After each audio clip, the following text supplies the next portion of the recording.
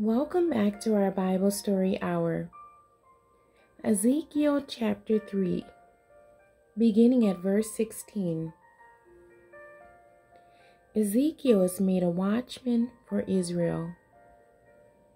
I do not own the rights to this music.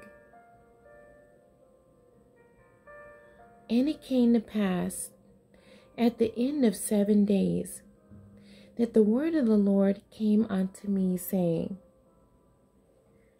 Son of man, I have made thee a watchman unto the house of Israel. Therefore hear the word at my mouth, and give them warning from me.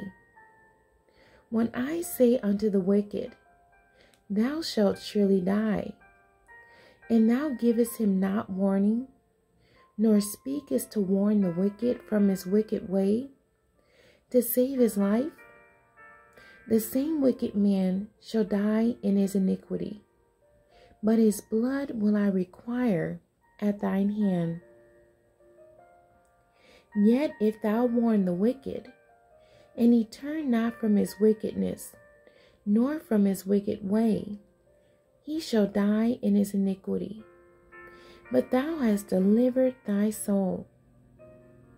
Again, when a righteous man doth turn from his righteousness, and commit iniquity, and I lay a stumbling block before him, he shall die.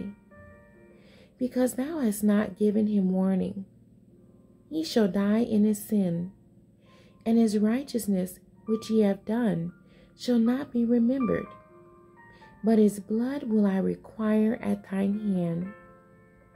Nevertheless, if thou warn the righteous man, that the righteous sin not, and he doth not sin, he shall surely live, because he is warned. Also thou hast delivered thy soul.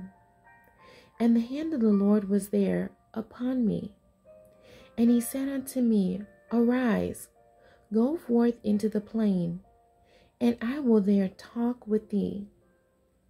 Then I arose and went forth into the plain, and behold, the glory of the Lord stood there, as the glory which I saw by the river of Chebar, and I fell on my face. Then the Spirit entered into me, and set me upon my feet, and spake with me, and said unto me, Go shut thyself within thine house. But thou, O Son of man, behold, they shall put hands upon thee, and shall bind thee with them, and thou shalt not go out among them. And I will make thy tongue cleave to the roof of thy mouth, that thou shalt be dumb, and shalt not be to them a reprover, for they are a rebellious house. But when I speak with thee, I will open thy mouth, and thou shalt say unto them, Thus saith the Lord God. He that heareth, let him hear, and he that forbeareth, let him forbear, for they are a rebellious house. The end. God bless you, and thank you for joining me today.